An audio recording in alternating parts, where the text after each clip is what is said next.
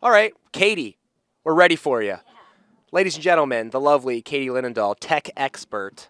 We're going to be talking about cell phones. But before we talk about cell phone dangers, I read your bio. Yeah?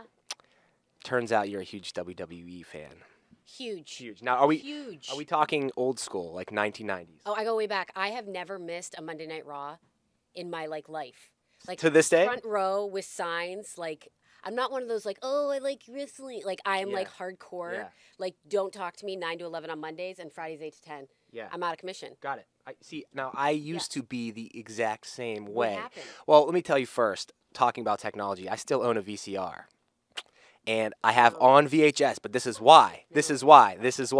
On VHS, I have SummerSlam 1991. Main event, match made in heaven, match made in hell. Match made in heaven, was Randy Savage, the Macho Man, marrying Miss Elizabeth. Let me guess match made in hell. Go. If you could do this, I'm going to be so... I'll get one. There's only... I'll tell you, it's a handicap match. It's a handicap match? So we're talking 3 people. So it's Taker, Undertaker. Match made in hell? Nope. I don't even think Undertaker was on the card. On SummerSlam? 91, yeah. Okay, no. I'm going to get this. And it was a handicap. Well, it was a 3 versus 2. So that's a handicap match, yeah.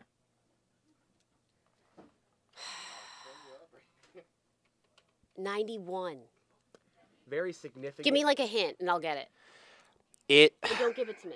Okay. This is serious for me. Okay, well, the good guy, there's 2 good guys, obviously, versus 3 bad guys. And the one bad guy, the 2... Oh, Ted DiBiase and IRS. No.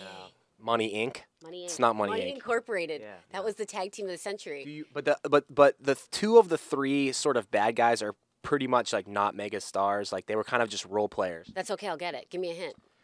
It had to do almost with the USA versus. That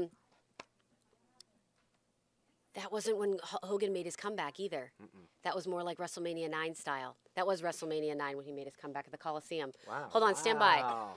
I have that one on VHS.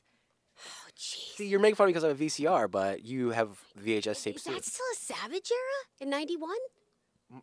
Macho Man? Yeah. He married Elizabeth. That was the match made in heaven. Okay. Yeah. Miss Elizabeth, R.I.P. I have 2 VCRs at home, just so you know, because I still dub one to the other. Oh, okay. Well, see? Yeah. Even though they stopped making VHS tapes, they're still useful. To me. 91. I'm trying to think of like an Owen Hart, Coco Beware. What was there? High Energy. That was High Energy, but no. It's main eventers. We're talking. This is the main event. Think about it. 91. Come on, this top of the card here. Top of the card. I just have to let you know, you guys are losing your audience. Okay, tell me who it was. Okay, so it was. Give me one of them, and I'll get the pair. Well, Hulk Hogan. It paired with who's the handicap? It had to be him and somebody else. Him and Warrior. Him and Warrior. Versus Warrior 1 or 2. First Warrior. This was actually Warrior's last match before he did Vince to give him. This is on behind the scenes. This wasn't like on the show. He demanded $1 million for that match, or he was going to quit.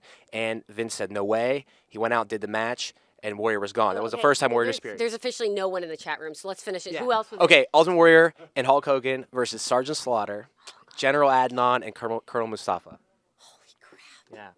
Yeah, it was great. It was great. I watch it all the time. I know exactly what happens, but I still watch it I watched it this morning before I got here. That's now, have you burned a copy to DVD just until because the tape could break? That's true. That's true. But it is on. It exists. It exists on DVD somewhere. You should time the match because it could be getting longer every time you watch it, and slower. Really? Yeah. I don't think so. Anyways, whatever. We're gonna move on. We're gonna move on to cell phone talk. Was Jim Ross still like? No, Jim Ross wasn't. It was Gorilla Monsoon, and Vince McMahon were the announcers. Wow, that's way old school. And Roddy Piper. Man, yeah. That's. good times. Now I'm gonna show you something, Katie. I got something back here. So this is my one phone here, BlackBerry. It's my work phone. Hate it. Here's my other phone. Are you ready for a laugh? Yeah. The Verizon NV1. It is a relic in the technology world, starring a picture of my niece, Devin. That's cute. Super cute. That's cute. But yeah, I think I'm the only person who owns this phone to this day. What do you think about that? I think you're a little behind the curve, but you have a BlackBerry to make up for it. Yeah, I'm not so gonna judge. this is $50 a month. My BlackBerry I don't pay for, so why get a new phone? No, I think you're fine. Okay. But I want to know this story about Yes. a phone exploded in Texas. Yes, a man Tell us in about that. Texas he had a Droid 2, which is a relatively very new Very new, phone, right. smartphone.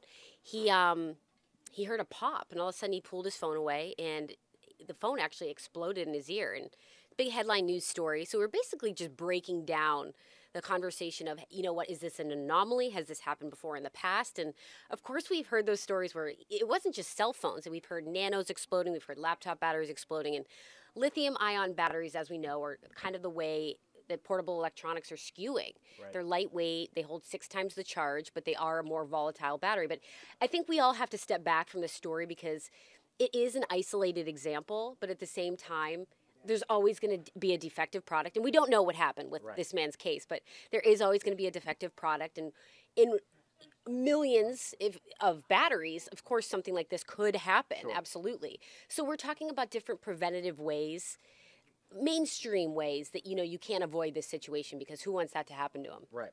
Because no one wants a phone to explode in your ear. Now, what are some of these preventative ways?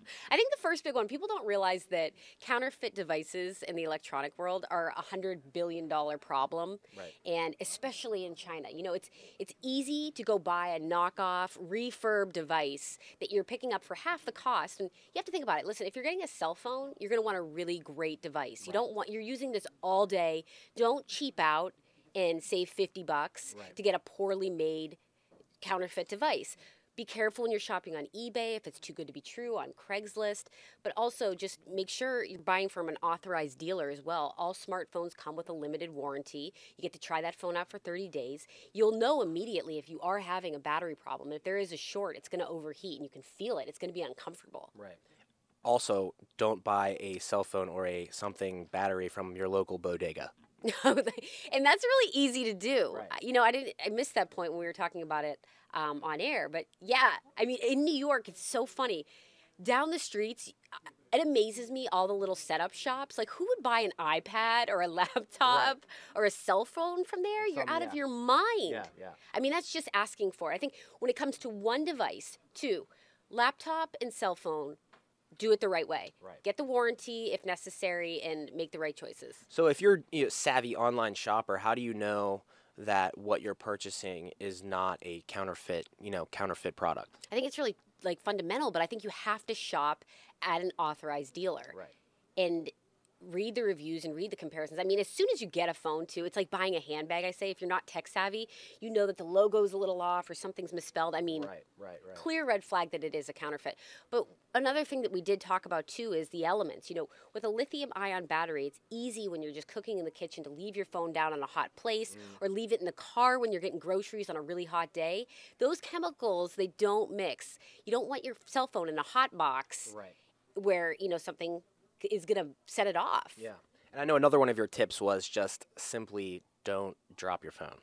Don't drop your phone. And another one I love is a lot of people, you know, how many times you've been over to a friend's house and you're like, do you have a charger? And you're like, yeah. Just because it fits the plug doesn't mean that it's giving you the right voltage or the right currency. And you can easily fry something pretty quick. Yeah. And if you're overseas, you got to have the converter. Yeah. Because if you can totally mess up your laptop in 2 seconds, right? Something to think about, absolutely. So I drop my phone probably once a day, but I have a phone from 2005, so I don't care. But I mean, do you have like a weird rule of thumb that you always keep your phone in the same pocket, or do you have something that can teach people how to not be an idiot with their phones? I'm pretty bad with my phone, I have to be completely honest, but I have it in a case. You're not supposed to keep it by metals, believe it or not, because again, that metal rubbing up the lithium-ion battery is again another recipe for disaster, potentially. But if you do drop it, battery damage could happen. So it's just important. I think, again, we're underestimating the power of our cell phones these days and taking care of them. And I think you just have to be smart. So, I'm a jerk who has 2 phones, and I hate that. And people, oh, you must be real cool. I'm like, actually, I'm a huge loser. I have 2 phones. I hate it. But, like, what do you think of, like, they always say, like, you shouldn't carry your phone in your front pocket because of, I don't know, waves, and especially if you're a dude, like, it can cause cancer. Like, do you believe that kind of stuff? I mean, It's interesting. This has been a topic that comes out every few months. And the FCC has regulations about how much radiation is coming out of the phone, and there's different cases that can protect from different levels of radiation. There honestly isn't enough right now to saying what's being emitted, and the FCC says the frequencies are so incredibly low that it doesn't affect. Right. I think as we start to figure it out more, and especially now, listen, we're living in this completely digital age, whereas we are being exposed to it more and more and more. This isn't like 1950. These things are on us 24/7. Exactly, I think it'll be interesting to see in the next few months and years more so how it's going to pan out. And they say the same thing about Wi-Fi too. They say Wi-Fi is a big component of that. Well, it's so weird. I think it was Switzerland just came out with a study last week that Wi-Fi was killing trees. Yeah, I did see that. I mean, So do we'll you have to do you, see. do you buy into that? Do you think that that's legitimate or what? I think it's potentially legitimate. All right. Yeah. Now, Katie, before you go, Yeah. give us your #1 top tech holiday gift. Is it the Kinect? Because tons of people are talking about the Kinect. I'm gonna go give you the generic, and I'm gonna give you the quirky. Okay. So the Consumer Electronic Association will agree with me. They say the next thing to peace and happiness is, of course, the iPad. That is my favorite gadget, and the Kinect is a strong #2. Okay. But if you wanted something really quirky and amazing, I'm gonna recommend the Mini Donut Factory. Yes, that's $20. You can get that on ThinkGeek. It makes 6 donuts in 3 minutes, and it's amazing. Baked, not fried. Wow. Wow. The who makes it? That's a ThinkGeek product. Okay. Yes. Wow. How about that? Oh, well, Don't so, say I didn't supply you with any material today. yeah, well, you absolutely did. I'm gonna pick that up for my little nephew, Brody. He'll love that. So, if you ever want to borrow my SummerSlam '91 tape, you let me know. chat. Okay. All right.